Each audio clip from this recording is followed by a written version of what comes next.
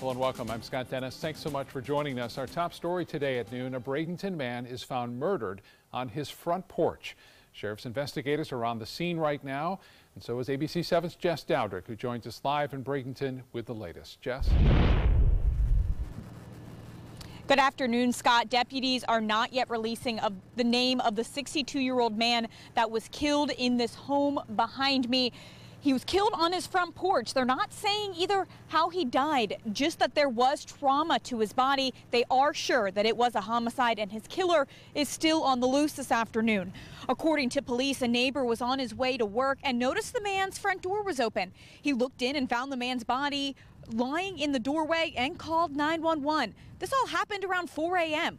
Police don't have any suspects or persons of interest at this point, so anyone who has seen anything suspicious in this neighborhood, they're asked to contact police.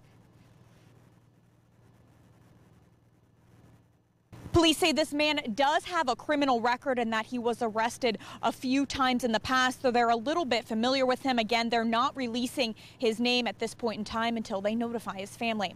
Reporting live in Bradenton, Jess Dowdrick, ABC 7, your Suncoast News.